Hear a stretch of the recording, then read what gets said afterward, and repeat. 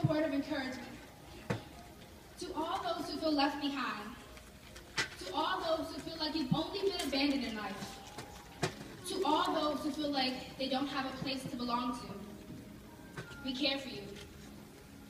This is a word of encouragement to all those who feel self-hate, to all those who don't see their worth, to all those who feel like they're a shadow during the day and the night.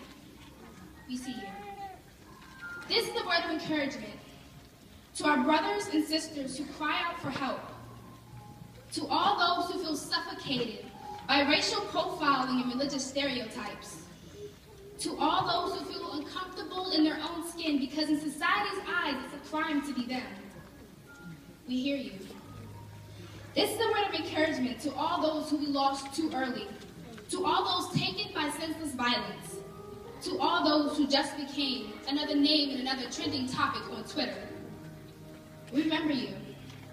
And this is a word of acknowledgement to the fear of becoming just another hashtag on social media, just another name to use in the war of Black Lives Matter, just another lost court case because their fair skin seems to act as a protection towards them. Them as in those who are supposed to protect us. But more often than not, we seem to find ourselves on the other side of the barrel of their guns. So, we've learned to protect ourselves against our protectors, as if in the melanin in our skin is a sin and to prosper is a crime. This is a reminder to all those who forgot. The past is the past, so don't let it become your present. Do not let the ramifications of your action toward the past thwart your progression towards your future. Everyone says it takes a village to raise a child.